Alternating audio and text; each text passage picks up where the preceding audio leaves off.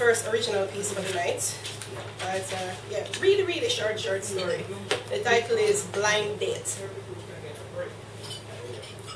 Hi, it's nice to meet you. Isn't this place great? So, how do you know our mutual friend? She told me that you're into superheroes. Oh, I know, I'm not. But then, I've never read any comic books. My parents didn't allow anything but the classics. No, not even West Indian novels. They wanted me to have a proper grounding in literature in order to appreciate everything else. So tell me about your childhood. It must have been so much fun living in many different countries. Do you ever feel out of place back here? Do you ever feel like this place is now too small? Me? No, I've never been abroad. My parents wanted me to go to university in England, but that didn't work out. No, I wasn't disappointed. I'm saving my money for a trip around the African continent. That's where I really want to go. My father thinks it's a stupid idea, but I don't care. It's too dangerous, he said. Too godless, he said. But I don't care. Sorry, I'm rambling. Too much personal stuff too soon. I do that when I'm nervous. Sorry. No, I'm not apologizing for being nervous. I'm just, never mind.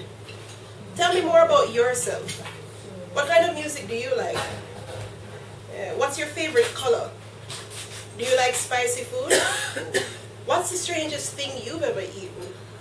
Once, I read about a strange fruit in Asia that smells like garbage. I swear that's what people say about it. I read it in a magazine that I bought at the drugstore around the corner from here. You'd try it? I don't know.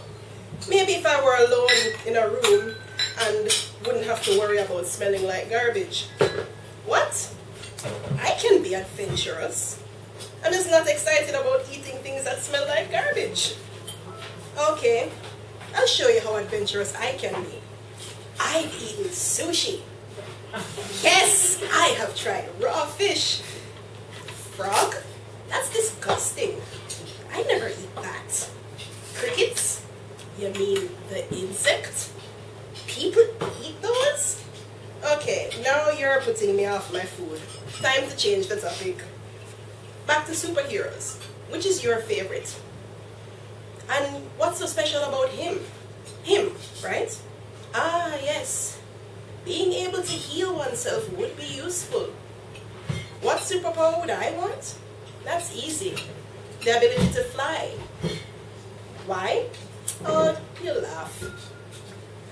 Okay, it's because sometimes I really want to just get away. You don't get it because you've already been to so many places. Maybe I am timid when it comes to even a little thing like food, but I really would like to get away. And maybe if I could fly, I would be less afraid. Thank you. That's my case.